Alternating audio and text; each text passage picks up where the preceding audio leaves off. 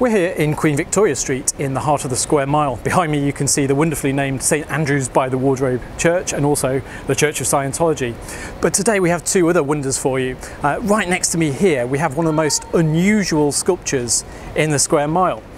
It shows the 7 Ages of Man as written by Shakespeare, and of course Shakespeare was local to the Blackfriars area. Truly remarkable sculpture. In actually one of the most hideous buildings in the whole of London, this strange 60s concrete thing. Now there's a second little secret in this area, one that amazed me when I discovered it recently, because I found there's this secret entrance to Blackfriars Station that I never knew about, having used the station for many years. Now if you follow me, we'll go and find that secret entrance. Here we are, the secret entrance to Blackfriars Station. Absolutely nobody around either direction, nobody knows about this entrance. Compare that to the main entrance at rush hour.